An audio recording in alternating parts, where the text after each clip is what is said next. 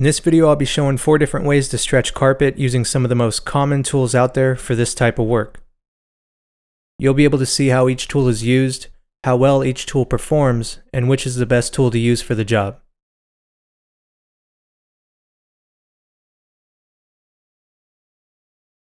Let's start with the power stretcher head using poles. This is definitely without a doubt the best tool to use for stretching carpet. I bought mine brand new for about $500, but they're going for about $700 now.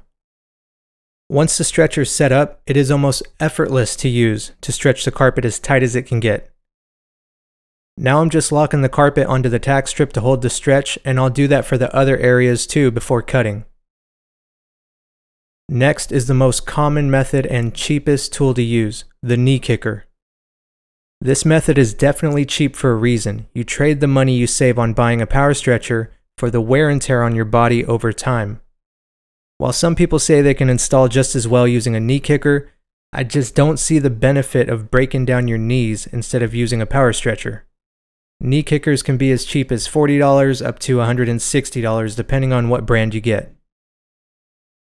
Next is the Gundlach 737 stretcher hook, or the infamous carpet spike.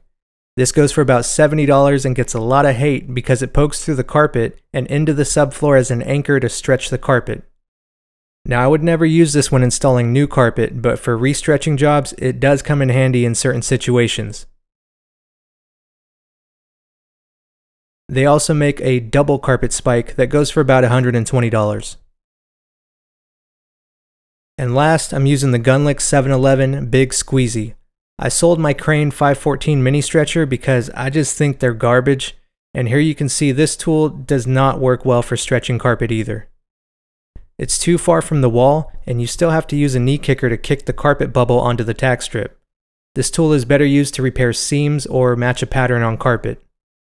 This tool goes for about $600, but Crain has a new 515 mini stretcher with the 519 extension legs for about $450 total if you do a lot of seam repairs.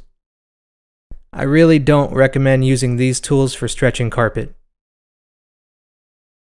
Now I'll go ahead and trim some of the excess carpet in each different place that I stretched so you can see which tool pulled the carpet the tightest.